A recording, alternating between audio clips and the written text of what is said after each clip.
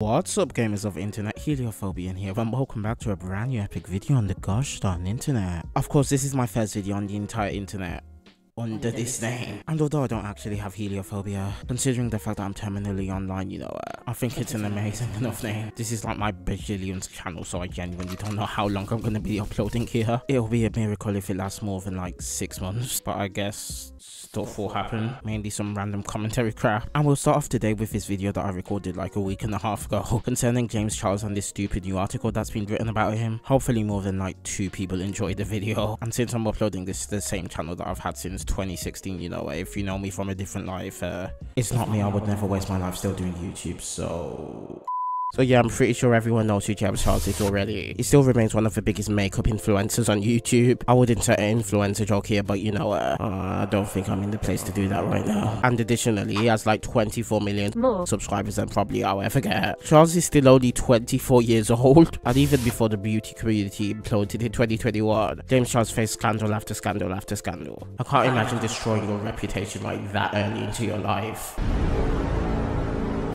The third that I think everyone remembers at this point is Tati Westbrook and her by sister expose. Expose in very massive quotations, by the way, because the allegations she made about James Charles were like sort of outlandish, and that's probably why she deleted her video. Last month, a guy came forward explaining what happened between him and James Charles. And what this guy said was this, that basically he is a straight guy, and that James Charles used his money, used his fame to try to do it with a straight guy. And apparently that's what James' thing is. He likes to go after straight guys, not gay guys. He likes to go after straight guys and turn them gay. Look, I'm still sorry to say, but if James Charles is the one that's converting you out of everyone, I don't think you were fully straight to begin with. And yeah, essentially most people dismissed that 2019 video as like some wine fest because James Charles promoted some rival vitamin brand to her, despite it making sense in the relevant circumstances. So yeah, everyone moved past that, and then Tati eventually claimed that it was Jeffree Star's and Shane Dawson's fault.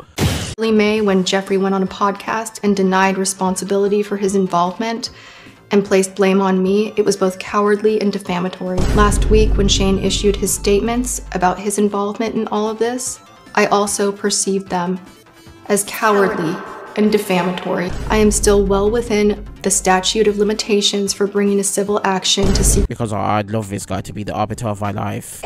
One time, I laid my cat down on her back. You won't get arrested for the— I moved her little chicken legs, like, spread open or whatever. And I was like, if I just hum.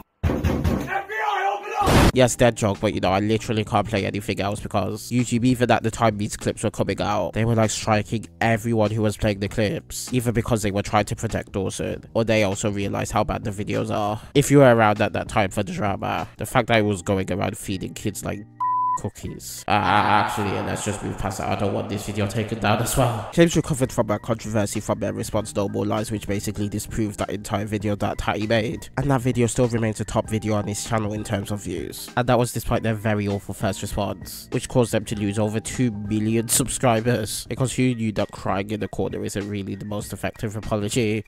James here. I'm currently traveling abroad and just woke up, but I wanted to sit down and make a video addressing subscribers. But what they did in 2021 basically destroyed them in a way that their career still hasn't recovered from, because let's just say they did some objectively bad things. I started doing a lot of thinking and reflecting to really try and figure out why I was actually allowing myself to be so reckless in the first place. I'm desperate. Yeah, I agree. I think everyone always has desperation for underage. Anyway, throughout 2021, James Charles was repeatedly being accused of grooming several teenage boys and sending some very questionable messages across Instagram and Snapchat. So this is part 2 of the James Charles story. So after sending me that first picture of his body, explicitly, he sent me multiple after that, and I'll post them now. Oh my god, bro. Oh, hell no, man. What the f, man? No, I'm not gonna watch any more of this. Dozens of allegations were made and pushed by, let's just say, not the most reliable sources, which might be why the upcoming article that I'm going to be discussing today even exists. But as far as I'm aware, around 5 or 6 of them were real, where he was talking to underage boys whilst he was 21 and was either oblivious or intentionally disregarded their age. In both of these situations, doing research into these people's public social media profiles would have revealed their true ages, and therefore these conversations would have never happened in the first place. And obviously no one forgave him this time because he was accused of this sort of stuff like so many times and was given like so many chances that, considering that there was concrete proof against him, he wouldn't be able to wiggle out of this easily. He dropped from his peak of 25.7 million subscribers down to 23.8 million subscribers, which, you know, is still way more than I'm probably ever gonna get, and has essentially flatlined from there since. There's occasionally subscriber gains and losses, where it's quite obvious the channel isn't going anywhere like in terms of growth, although it still definitely does put in enough views for James to make a healthy living off of, because he averages 1 million views per video, which obviously isn't like the 30 or 40 million from like a few years ago, but it's still nothing to scoff at. Unlike my voice when I'm trying to make this video. Look, I'm not gonna just stay in bed for 2 weeks and do like absolutely nothing. Let me make my YouTube videos in peace. Anyway, yeah, he was obviously cancelled after he apologized in this video holding myself accountable, which he then replaced with his video called An Open Conversation, where he basically just speaks about the controversy whilst they're doing makeup for some reason. Hey guys, I groomed people. Watch me draw on my face and listen to some banger music. I don't even know what I was going for. Let me just continue. He was dropped from Morphe Cosmetics, who actually filed for bankruptcy because, you know, the two people that they put faith in their brand with, James Charles and Jeffree Star, it turned out they probably weren't the best representatives for any brand. I mean, you could make an argument for James Charles so that it made sense to partner with them, but like Jeffree Star from like day one on the internet, they've been known as like absolutely insane, so I don't even know why they partnered with him or her or them. I don't know how this works anymore. And James was temporarily demonetized until the Open Conversation video, from which he started uploading regularly again. Many people were calling for him to be arrested and that he had like a gay person privilege, which I am not going to speak on, but instead let's move on to the present day. Oh wow, 5 minutes of recording BS that everyone already knows about. After being dropped by Morphe for very good reason, on April the 13th 2023, James Charles unveiled their own makeup brand known as Painted, alongside some stupid commercial which only reminds me of like that freaking Toy Story anti-piracy advert, except we get a much worse result at the end. Oh my god, bro. Oh hell no, man. What the? And yeah, I don't know, maybe in their media push to get like more than 6 people to buy it, because it's bloody James Charles and not Keanu Reeves. The women's magazine Cosmopolitan, which I'm still surprised even exists, and that's coming from me, who's also surprised that their brand still exists when they've made like 25,000 YouTube channels, each one becoming less successful than the last. And I'm guessing people are starting to catch on, but that's besides the point. This is definitely my first YouTube channel. Everyone please subscribe. But I mean, in all actuality, this is genuinely my first YouTube channel that I still possess access to, except that I privated all the amazing stuff that was on there before. Oh, there's a dinosaur right there. I guess we have to hunt it. Oh wait. Oh shit! I already died. Wow. I'm at the bottom of the world! But look, anyway, the media always loves to do like puff pieces on their left-wing friends, even if they've done like something horrible, because it's an entertainment industry, you know. They're not really known for making the best people famous for as long as they make their money. And look, you know, despite that, even by those standards, this article is not good. But anyway, the Cosmopolitan interview with James Charles was published on July the 13th 2023 and led by Gabrielle Bluestone, who titled it "James Charles would like to be uncancelled, please." I mean, a very good framing from the get-go. More than 2 years after allegations of sexual impropriety. They were allegations, because my guy literally admitted to them in 2 videos. Sent the superstar beauty YouTuber into influencer purgatory. He's hoping to relaunch himself and his brand with the help of his new makeup line. In a wide-ranging interview with Cosmopolitan, Charles talks about effing up and trying to move on. It is the year of our internet 2023, and as surely as the sun rises, an internet celebrity has an apology to make. But here I am sitting in James Charles's Encino. Okay, I just checked it. It's someplace in LA. I'm way too poor to ever afford. You're broke! You're f***ing poor! Mansion like a pop culture priest, ready to take his confession. Let us begin. I don't want to sit here and effing mope and whine and cry because no one wants to hear it. I have to do a lot of thinking like, okay babe, this is your fault. No, you're not a pedophile. No, you're not an effing groomer. No, you're not a predator. But you made a big mistake. Yeah, I think you all loved my James Charles impression there. Also, by the way, the article's claiming those were his exact words, just in case you need to know something I don't know. But anyway, you know, considering the amount of allegations made against you, I think I would have to disagree with your assessment. I mean, literally one of the guys you went after literally had that he was 16 years old in his bio, so you literally didn't even have to do like the most basic research to know his age. You literally have to follow someone on Instagram where you would see their bio before you were able to message them initially. So yeah, you're bloody stupid. And speaking of that, you know, since there were multiple proven allegations, it wasn't you making a mistake. Mistake has a S next to it. There's your plural education lesson with Heliophobian.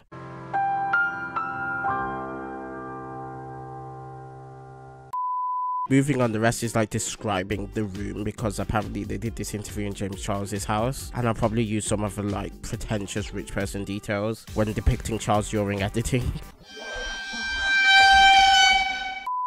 But anyway, moving on to the next key part of his dialogue. The author here writes, "As a very online millennial, I had been long ambiently aware of Charles was also knowing next to nothing about him. The influencer's platonic ideal. Bored at home during the pandemic, I watched the Dramageddon quote-unquote feud that he had with another YouTuber whose name I could never remember. A hilariously non-scandal scandal that possibly had something to do with hair vitamins." I mean, firstly, you know, even I remembered her name. So firstly, stop being facetious. Obviously, you might like Charles, but you know Tatty's name, and you know, even if you don't, it's a 5-second Google search, you know. If anyone did this at their own jobs, they'd be fired instantly, you know. If a guy at BBC Weather was like, oh, we're suffering the hottest temperatures in the entire world right now, but you know, there's this really cold place, it's white, it's full of snow, it's not semen. Yeah, they'd be fired straight away. Also, interestingly, I love how this author doesn't mention in the pandemic anecdote about the other drama that actually was pivotal to Charles like losing their career because of reasons. I mean, again, with it like not naming Tatty, it was literally the biggest drama of his career, and the normal lies response video was like the biggest on his channel. So yeah, stop being pretentious. The article like moves on and explains its history. Yeah, I also forgot about this one before I read this article, because this is actually the first time I'm reading this, and I haven't watched any YouTube videos on it or anything. I just got Bing to summarize like most of this. It mentions this YouTube show Insta Influencer, which obviously got cancelled because I don't think YouTube or like anyone else wants anyone to be famous off the endorsement of James Charles. Hi, sisters. Hi, sisters. Hi, sister. The article then goes on to basically explain the James Charles controversy again, which I think I did a pretty good job at explaining myself, although I'm not a historian. So go watch some like 10-hour no life essay if you really want to know about that to like the full extent. Although they do try and paint most of the allegations as uncredible, and again, you know, many of them were. Again, Deaf Doodles was like an absolute idiot. I mean, I guess he's fine now, but his channel's also washed up as hell, so his apology for like lying about everything doesn't really mean anything. And it also notes here Charles' response was full-throated. That's what she said. They seek to describe him as quote-unquote irresponsible. And reading this article, you know, the way they try to make James Charles a quote-unquote sympathetic figure is honestly weird. Look at this sentence I'm gonna read to you right now. James Charles said that he pocketed a quote-unquote small amount from his morph deal that allowed him to buy his house and pay off his parents' mortgage. That's literally the same energy as my father gave me a small loan of $1 million. Because what's small about? You live in a $7 million mansion in LA? And my guy's like, oh my god, I got a small amount from my brother. Shut up. And boo-hoo, my YouTube channel got demonetized for being a potential predator. Have you seen all the commentary channels who get demonetized for quote-unquote reused content? Just shut up. Moving on, it says that his brother stopped talking to him after the allegations base. And then the final quarter or so of the article is literally just James Charles brand recovery mode. The tale tail end of the article is basically just promoting his new makeup line, which again I don't really care about. I'm only making this video like sort of for content and sort of because if anyone deserves a career, it's not James Charles, it's me. But one thing I do find interesting is this paragraph here. Post cancellation, he hired a PR firm to help him come back, and James apparently said, quote, "They were trying to get me into every single event and premiere and red carpet and show, and I really need to stop saying and so much, and every single one of them was a no." He started appearing at some premieres such as the Grammys, the Scream 6 movie premiere, and a Cosmopolitan party. No wonder they're sucking him off so hard in this article. You can't just write in this article that oh, James Charles has been accused by 50 different men, and then in the next breath be like, oh, we invited him to a party, and then make an entire article like promoting his new makeup brand. Was in seconds I can literally point to the hypocrisy, because you know I found this article by the executive editor of Cosmopolitan. I just searched up their opinions on Brett Kavanaugh, and you know here it is. Their article, the thumbnail is literally, "I believe Dr. Christian Blasey Ford," you know the person who only made their allegations against Brett right after he said he was going to be running for the Supreme Court, and then dropped them immediately after he was accepted, and also had almost no evidence to prove their claims. Yeah, that same person. And look, I'm not bloody Jesus, I don't know if that event happened or not, but I don't see how you can attack this man based on like significantly weaker evidence. But then James Charles, who admitted to sending like nude messages to children, and like you say in your own article, I don't know if I've already mentioned it, that you know there's like 15 or so allegations made against him. You're like, we'll invite him to his party, and let's advocate for his own cancellation. I want to see Brett at your next Cosmopolitan party. Although I all think that we know he is not coming. Anyway, that's it for today's video. I think my views on the Cosmopolitan article are pretty clear, but what isn't clear is whether or not I should continue doing YouTube. So therefore, you can follow me on X and YouTube, where my is at Helio is online. Everything else, including my Twitch, Instagram, Threads, and Odyssey, are at Heliophobian. Since this is a new channel, I'm not gonna have a massive ego. 171,000 likes and I upload my next video. And until then, good night, epic gamers. Or morning or afternoon or something. I don't know how this works. I'm not Dora. I don't care about your time or location or anything.